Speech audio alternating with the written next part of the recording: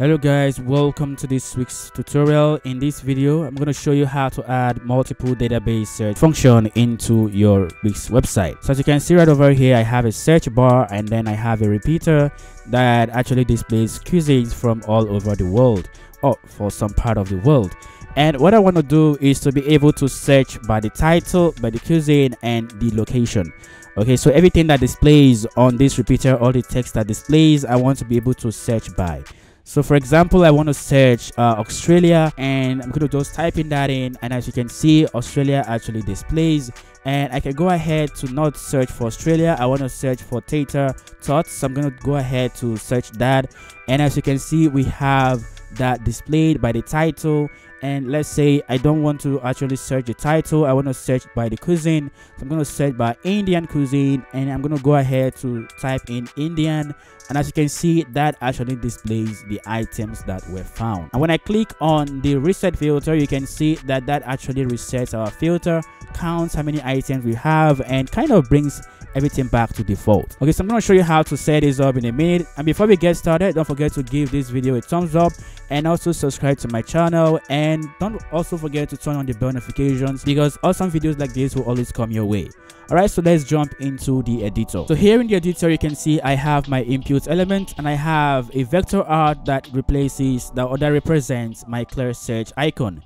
Okay, so you can go ahead to add this icon by clicking on the add over there, and then you're going to go over to decoratives and then icons. So you're under here, you can go ahead to search on more icons, and then you can click on the X and then hit enter, and you can see we have a number of beautiful ones that you can use. But if you want to have more, you can go to basic shapes, and here there are tons of X icons that you can actually make use of. So that is that with the X icons. If you want to add your input text input element, head over to the input and then to the text input, and you can drag that and drop onto your website. Or if you cannot find the input section, let's say you don't find this section over here, you're going to have to turn on your dev mode first of all. And when you do that, you should be able to find your input menu. As you can see over here, I have a count text element that allows me to count how many elements were found or how many contents were found.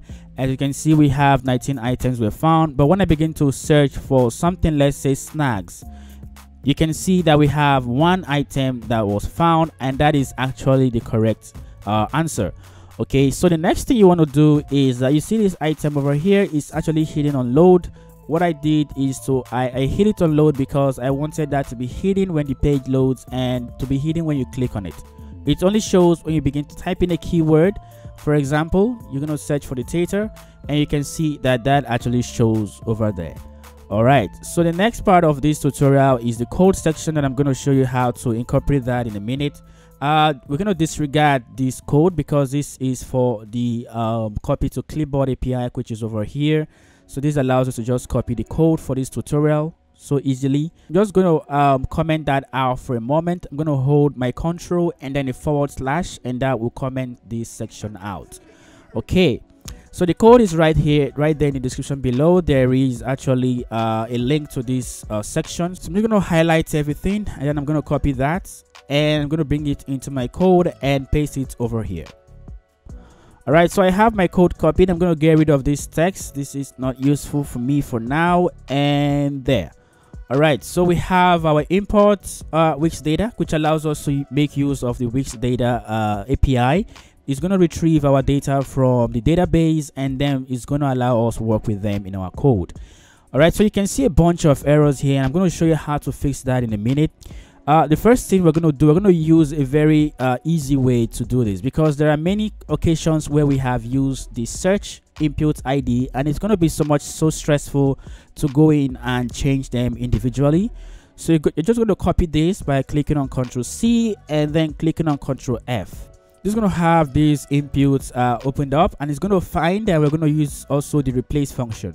So the first thing we're going to replace is the search input. So we're going to find the search input ID, which represents all the incorrect IDs as they were replaced in the code. And then I'm going to go back into my code and click on my own input element. As you can see, I have renamed mine as search bar. You can rename yours to anything else, but when you do that, just copy that, Ctrl C, and then you replace. When you put that in, you replace, you're going to click on this icon over here, and that replaces it everywhere it is found in your code. As you can see, our code has lesser fewer errors, so we're going to do the same for the rest of the elements.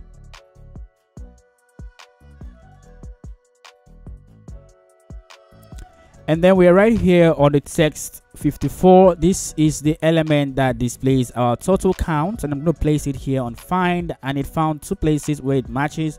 I'm going to go back into my code where I have actually presented another ID for it, and it's called count text. So I'm going to place it here in the replace section and then replace.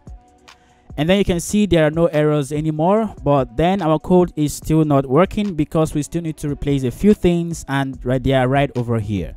Okay, so the first thing we're going to replace is the field key for the first field, the field key for the second field, and if we have a third field, then we can go ahead to replace that. Before we actually do that to replace our field key, I'm going to show you my database so you can see the fields that I actually want to search.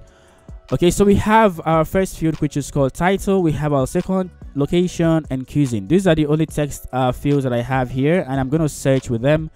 So what I'm going to do is to get or retrieve the field key for this field, which is called title. I'm going to remember this. So I have another one called location. This is the field key, all lowercase with location, and the cuisine as well is also called cuisine. Okay, so these are the fields I want to replace. If you have more than one field, 2, 3 fields, or maybe you have 5 or 10 fields, then you can do the same. Just copy the field key into the section, and I'm going to show you how amazing this is. Okay, so my first field is called title. So this has no order. You can put it in any order you want, but I want to go by starting with the title, and then the next one is called location, all lowercase. And then if I want to add the cuisine field so that it also searches the cuisine field, I'm going to copy this line of code, and then I'm going to hit the enter key, and then onto the next line. And that is how you do it for as many as you have. You can go ahead and just paste that onto the next line, and so on and so on. Okay, so I'm just going to place mine. Since I have only 3 fields, I'm just going to place in the cuisine field key. All right, so that solves it. And that is all you need to do for the code. If you have the find and replace, and then you go into your database, and then you replace your field key, that is all you need to do.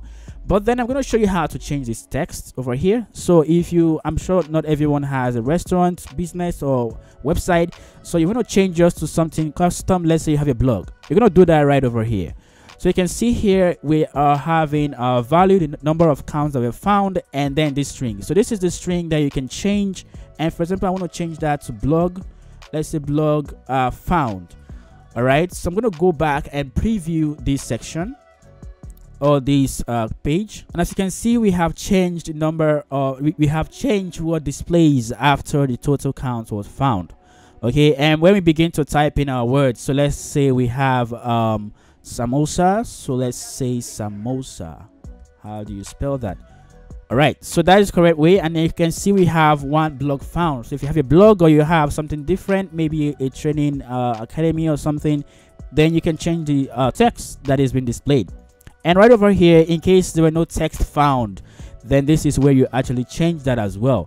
So I'm also going to change, okay, let's see that. We're also going to change this to blog, no blog found, or no blogs found.